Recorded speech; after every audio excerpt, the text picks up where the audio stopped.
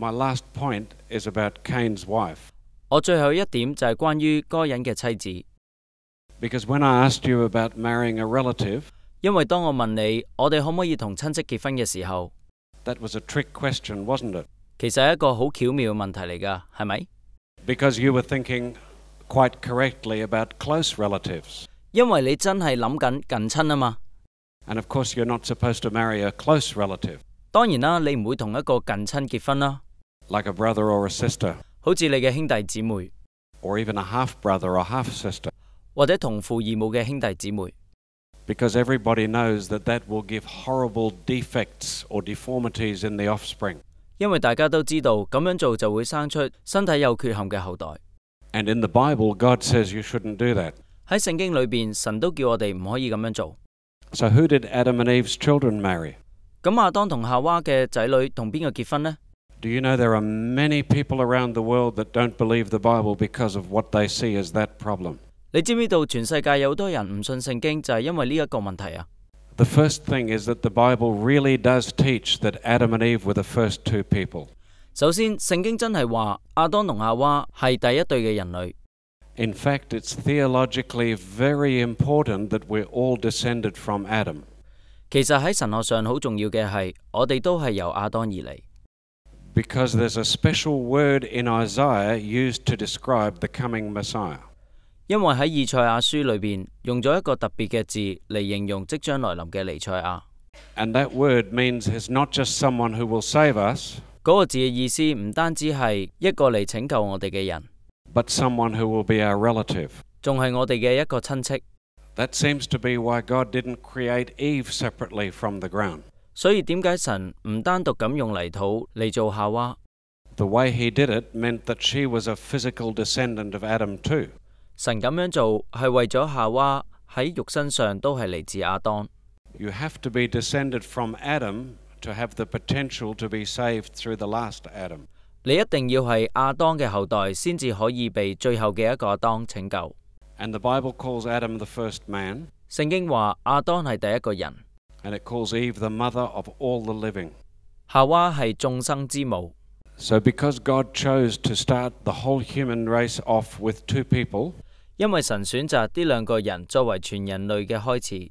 It means that at some point you have to have brothers marrying sisters. 即係話喺某啲時段，你會同兄弟姊妹結婚。But how can that be? 但係點可以咁做嘅呢？ What about all the deformities? 咁嗰啲身體缺陷嘅問題呢？ And what about God's law? 咁神嘅律例又點呢？ You'll see that when we look at it closely, there is no problem. 但係其實我哋認真啲睇，係冇問題嘅。First, we need to understand where the deformities come from. 首先，我哋要知道嗰啲身體嘅問題喺邊度嚟先。You remember I talked about these copying mistakes. 你記唔記得我哋提過嘅複製嘅錯誤啊？ And I talked about how those mistakes increase in time. 而嗰啲錯誤隨住時間不斷咁增加。As one copying mistake is added to the previous one. 一個錯誤加埋喺之前錯誤嘅上邊。Which means all of us are carrying many, many mistakes. 即係話我哋每個人都帶住好多好多嘅錯誤。Which we inherited from our ancestors. 係由我哋祖先裏邊遺傳落嚟。Now the good news is that you don't normally show your mistakes. 好消息就係我哋正常地係唔會將我哋嘅錯誤表現出嚟。Because you remember that genes come in pairs. 因為你記唔記得我哋嘅基因係一對咁嚟㗎？ So let's look at the gene with instructions for how to make insulin, for example. 例如我哋而家嚟睇下基因點樣發出指令嚟製造胰島素。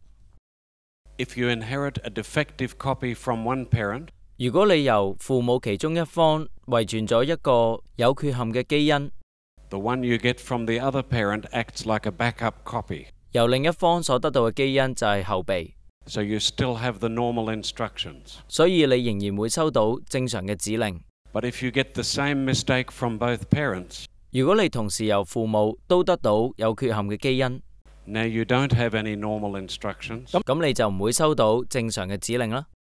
So you can only make a defective form of insulin. 你就只會製造到有缺陷嘅胰島素啦。Now when you marry someone that's not closely related to you, 當你同一個冇咁近親嘅人結婚， you've each got mistakes, 你哋每人都帶住錯誤， but they're not the same mistakes.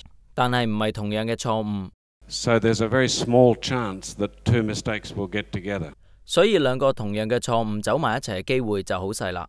But of course, brothers and sisters who have the same parents 但係兄弟姊妹嚟自同一個父母 will share a lot of the same mistake. 佢哋會帶住同樣嘅錯誤。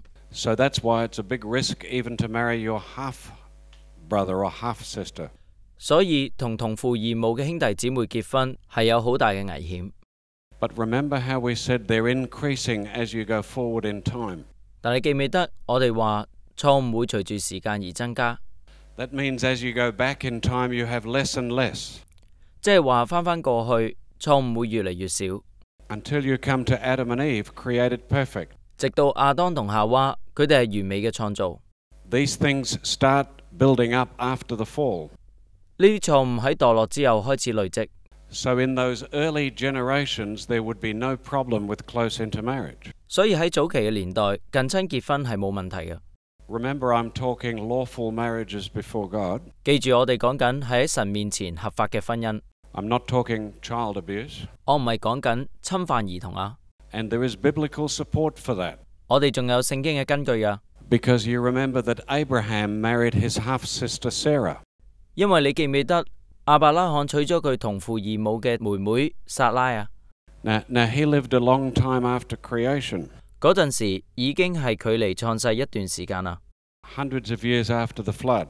喺大洪水之後嘅幾百年。But there were no deformities in the offspring. 但係喺佢哋嘅下一代都冇缺陷。So why didn't God condemn Abraham for breaking his law? 咁點解神冇責備亞伯拉罕違反佢嘅律例呢？ Because Abraham didn't break God's law. 因為其實亞伯拉罕冇違反律例。Because that law only came in hundreds of years later. 因為嗰條律例係喺幾百年之後先至頒發。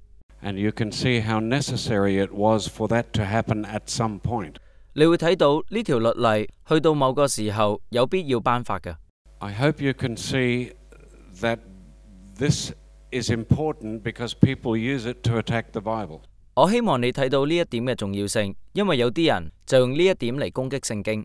And if you can give answers to these things, 如果你可以回答到呢啲疑問 especially with the information from modern biology, 特別係由現代生物學所得嚟嘅資訊， it can be very important for the salvation of the person you're witnessing to. 呢個可能係對嗰個人得救係好重要㗎。